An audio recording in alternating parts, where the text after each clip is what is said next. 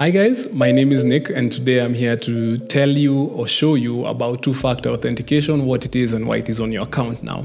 So as you've noticed, or if you haven't, there's been an enforcing of two-factor authentication. If you didn't have it before, now you have it. That is ultimately for your safety, to make sure that people have there's an extra layer of security between everyone's account.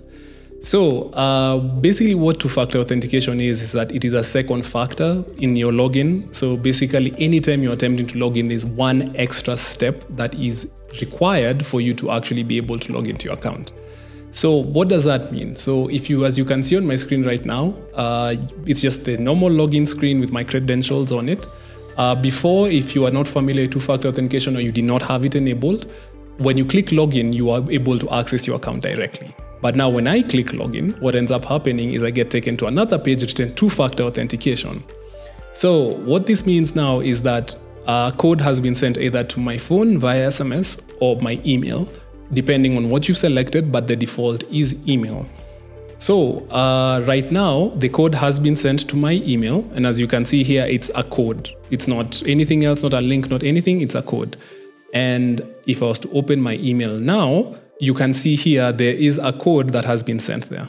As you can see, in my case, it's 542132. So this code now is the second factor, the two-factor authentication.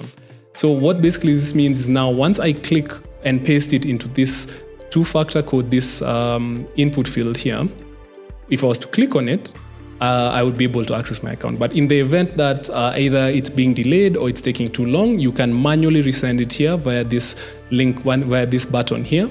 But keep in mind there's a small cooldown, so you can't do it multiple times. So if it takes a while, just give it a bit and it will get to you. So once I click here, now I am able to access my account as I should. So that's basically how two-factor authentication works. If you want to change it, you come to your account here, you click account here, and then come here to two-factor authentication. And this is now where it shows how you can change your settings. So you have two options between email and SMS, as I said. You can alternate between them, but keep in mind, as you can see here, you cannot use two-factor authentication via SMS unless you set your phone number here. As you can see under profile, if you set it here, you'll be able to get it via SMS. But yeah, that's basically it. That's basically how two-factor authentication works currently on the Africa Stalking website. Please keep in mind that in the future, we still do plan on adding other ways to do two-factor authentication, so it won't just be these two. So please keep tuned for that. And yeah, that's it. I hope this really helped, guys, and have a nice day.